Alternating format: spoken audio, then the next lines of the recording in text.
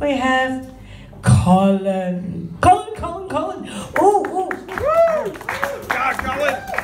Just so that you know, and you can put it in your diaries, I have my star ordering system here. And Colin Clark, yes, will be featuring on August the 6th with Paul Skeck. And he will be doing a retrospective. And the retrospective will be absolutely wonderful because it's an Adam Gibson retrospective. Do I have that correct? You do. Yes. Aha. So, big round of applause for future feature Colin Clark. Thank you, Lish. Okay, so this week is a bit of a diversion from the stuff I normally do. I've just been doing a bit of sort of playing around with words and a few sort of experimental things.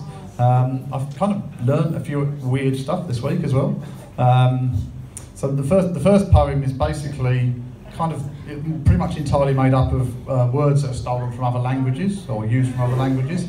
One thing I learned is that they're called loanwords, apparently.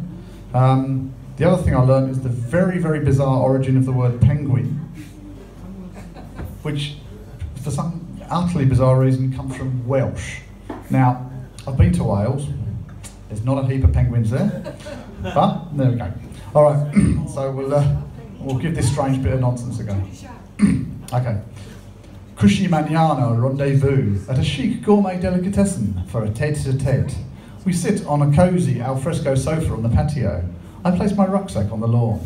I have coffee with sugar and a cashew cookie, while she has a lemon tea and a jumbo chocolate croissant. The cafe's cosy, but rather kitsch, with checked linen and flamingos galore. Garbled piano jazz jive, no banjo, plays through the cigar and hashish smoke. We try to remain anonymous, be suave, that's our mantra.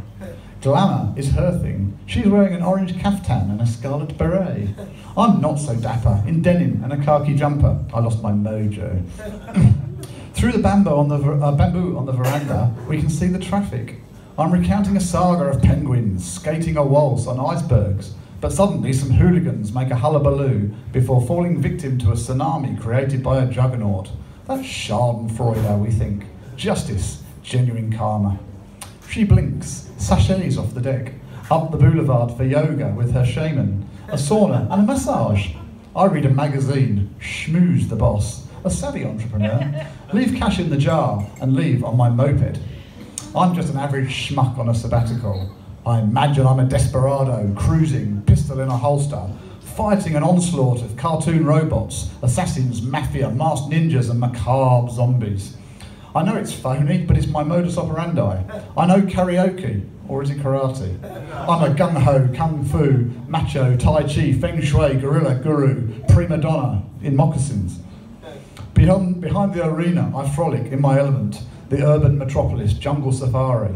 Just my luck, my bête noire, some nasty garbage, scum, drug dopes, bundle en masse, all muscle pumped, hit like a poltergeist, typhoon, hurricane, a fracaris, kamikaze, so I call their bluff, kowtow and scarpa.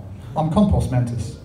My wanderlust satisfied, fait accompli, status quo restored. It's time for some alcohol and a siesta to dream of my magnum opus.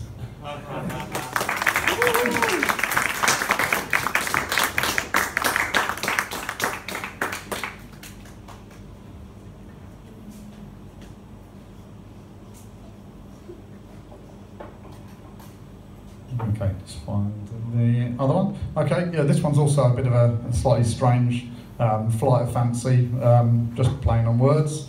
I kind of realised that there's an enormous amount of animal names that can also be used as verbs, and that's kind of it. It's called the animal verbs. I'm sorry to bug you, I nearly chickened out. I tried to weasel out of it, to duck out of the room and fly. I don't want to hog the limelights or cock it up, because I'm inclined to rabbit on, yak, yak, yak. But I was badgered into finishing this poem. I felt like slugging them. I won't rat on the culprit. I tried to bat it away. It was all I could bear, but they rammed home their message. I cowed down, swallowed my pride, wolfed down my dinner. I stopped larking and monkeying around, ferreted around for a pen, squirreled myself away and beavered on it for hours. At times, I was floundering. My creativity would clam up, trying not to leech off others' ideas, or to ape someone's style, or to parrot anyone's accent. Earwigging on conversations was a source of inspiration. I don't want to crow, swan around, carping on, and I don't expect you to fawn. I'm not fishing for compliments as I try to worm my way into your affections. But I'm ticking it off as a success. I bucked the trend, and here it is, signed, sealed, and delivered. Thank you.